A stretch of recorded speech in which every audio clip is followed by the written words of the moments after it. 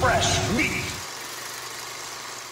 On May 13th, 1994, a little film called The Crow was widely released to the general public. Opening on a little shy of 1,600 screens, The Crow shattered expectations, debuting at #1 with $11.7 million. It ended up being a runaway hit, and 26 years later it's been solidified as a modern classic, a gothic tragedy that itself became one. Because of an overworked prop handler mixed with some shitty right-to-work laws, a dummy bullet didn't have its primer removed, which caused a lead round to become jammed into the chamber of the gun. Once a blank was loaded, and the chamber not properly checked for blockage, unknowingly resulted in a lethal round that ended the life of Brandon Lee. To honor the late star, and of course, with the blessing of his family, Miramax finished the film, using masks on stunt doubles, computer compositing, which was, revolutionary at the time, shooting scenes from different angles, avoiding the face. They finished what would become a lasting legacy, and in my opinion, a fucking masterpiece. The Crow helped define and bring goth aesthetics into the mainstream. I mean, between merch, a franchise ranging from brilliant to... Are you an angel? Are you another devil? I don't know. Maybe both. The Crow has had quite the road. And though they've been trying for a remake, casting from Bradley Cooper all the way to Jason Momoa, so far nothing has broke through, and the first still stands as beloved and untouched. But back in the mid-90s there was hope. There was a passion to take the success of the first and produce a worthy sequel that would not only honor Brandon, but respect and grow the story started by James O'Barr in his original comic. Except no, none of that is what was released on August 30th, 1996, prompting the age-old question, what the f*** happened to this horror movie?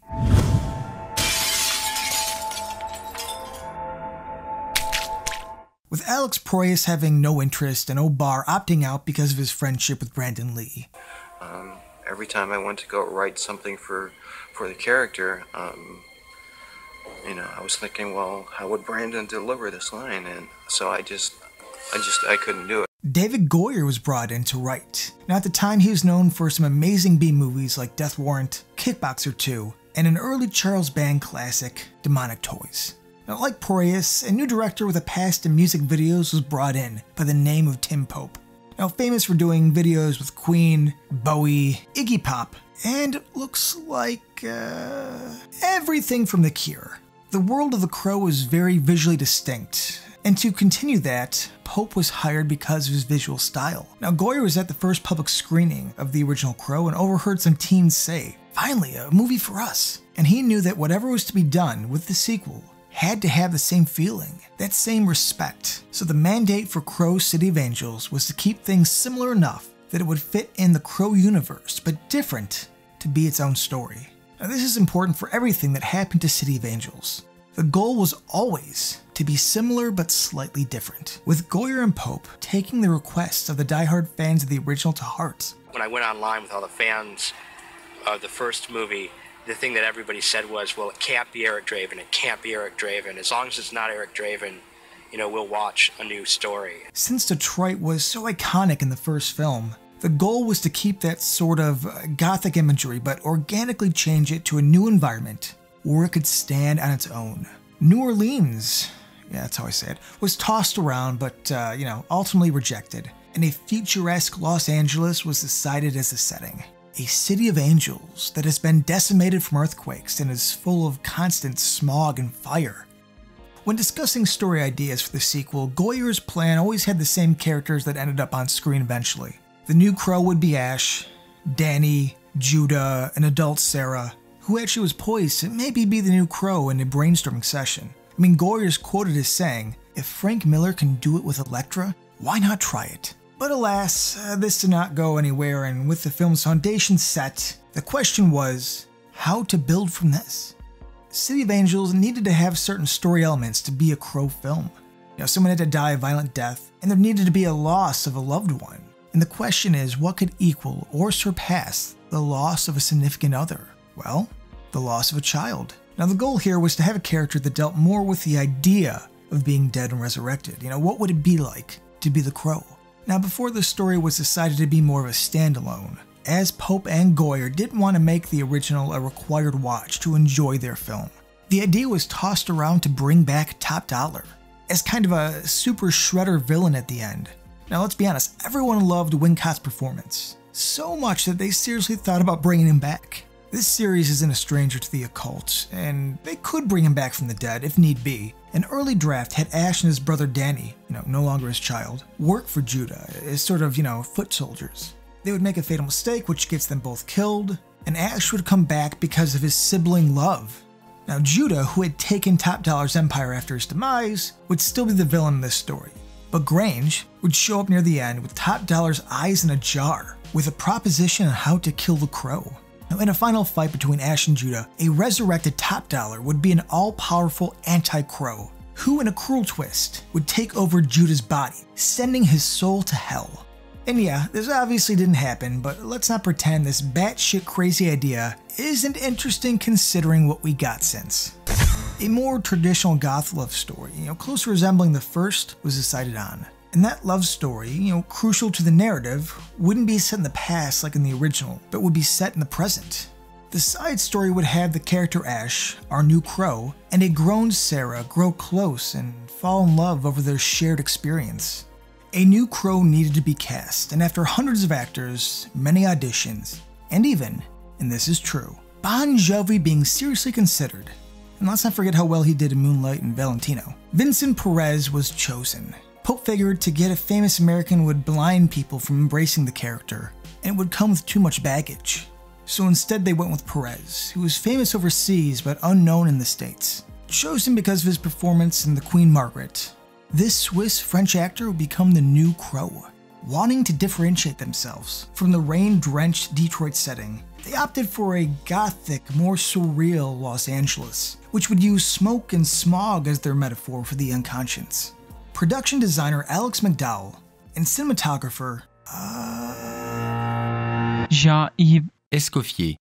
Thank you, was brought in to help give this new location life. Now, Tim Pope wanted it to be very dreamlike, and the smog would be a big part in giving it that feel. Because water is used a lot in night scenes as an element for reflection, and because no rain or water would be used in the sequel, McDowell came up with the idea of using glass. Scouting in East LA, he noticed that no matter where he was, there's always broken glass. And not only would it kick back light, but help the apocalyptic feel of constant earthquakes, which had left the city in shambles. With the blues and grays that became associated with the original, Pope wanted City of Angels to have a warmer glow.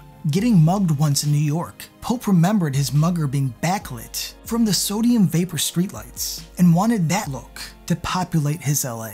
The devil's in the details. Now, to finish the film, a lot of pickup shots, inserts, and others were added, and a cut rumored to be 160 minutes was submitted to Miramax. Enter Harvey Weinstein. Now, before it was widely known that he was an absolute monster, he was just known as a complete dick that forcibly re-edited movies he and his brother produced. He would recut others' films without any regard to their original vision. What a dick! Enjoy prison, Harv. I would tell you excuse me for spitting on you, but you. And The Crow City of Angels was one of these meddling casualties, which resulted in an hour and 25-minute cut, including credits, being released into theaters. So the question is, how different is Tim Pope's cut? For starters, there's a lot of things that are in a different order here. Sarah is still having visions of a man returning and suspects it'll be like another Eric. It's hinted at that this has been happening with increased frequency, and it's sort of weighing on her. Iggy Pop's tattoo freakout happens at the beginning of the film, and actually has nothing to do with the fear of being marked. It's actually more that Sarah messed up and he sees two demons instead of a bird, which actually makes a lot more sense as he would have known it was a crow way before he noticed it in the theatrical version. Again, there's a lot more focus on Sarah, and being stressed out from her Iggy Pop confrontation, plus the constant visions, she actually shoots at the crow. Ash's realization that he's dead goes a bit further at Sarah's loft. Ash lunges at Sarah, which frightens her and she sticks a kitchen knife in his chest. Realizing he's no longer mortal, pleads with Sarah saying, "Am I dreaming this?" The Spider Monkey drug production warehouse scene is also extended, with Ash shooting himself in the forehead to f with Spider, similar to the scene where Eric lets Funboy put a hole in his hand. The Peep Show jerk scene goes longer, And after killing Nemo, Ash grabs the girl in the glass box and convinces her to leave, saying, "If you value what you've lost, you'll walk away from this place and never look back." Ash returns to Sarah's loft and they converse. He says that he needed to see her again, and so this is where their bond between two broken souls starts to grow.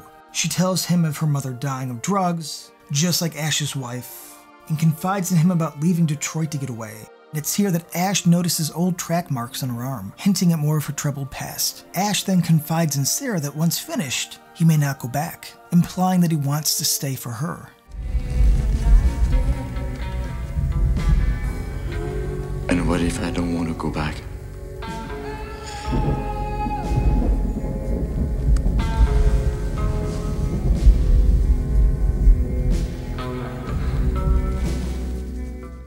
In confronting her regret, Sarah says she wished she had met him before.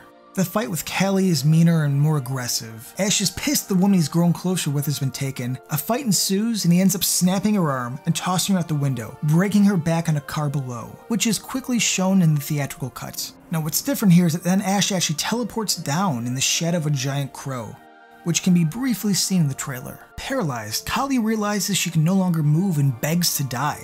And in a great line, Ash says, "My job is to send you to hell. You're in it."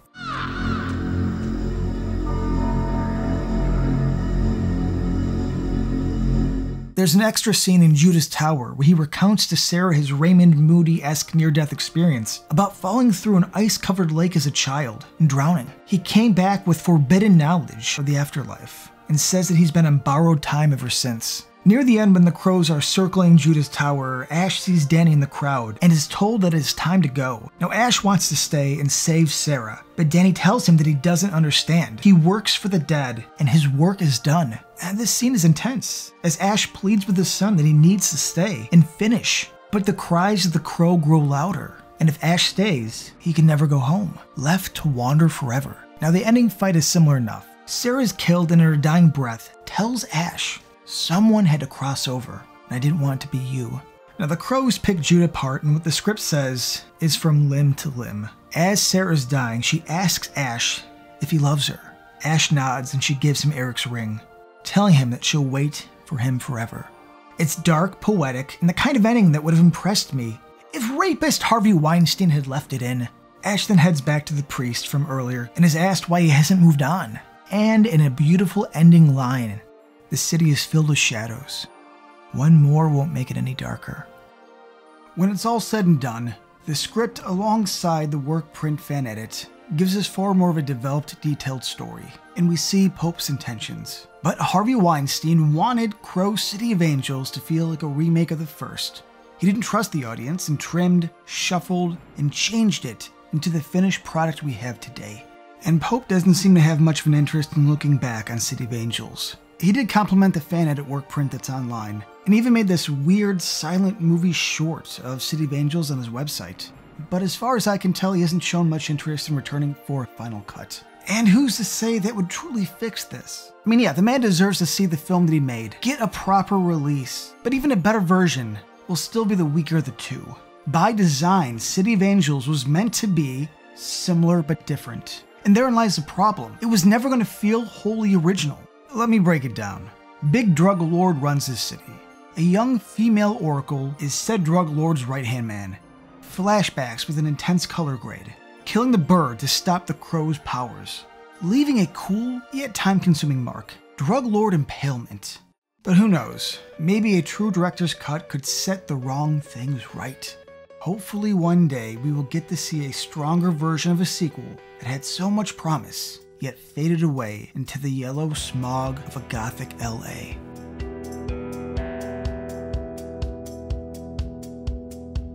I went to a wake on the soaked streets of Blue Island. And my father, though a strong man, you know, I swear I saw him crying. Another generation gone has ceased subsiding.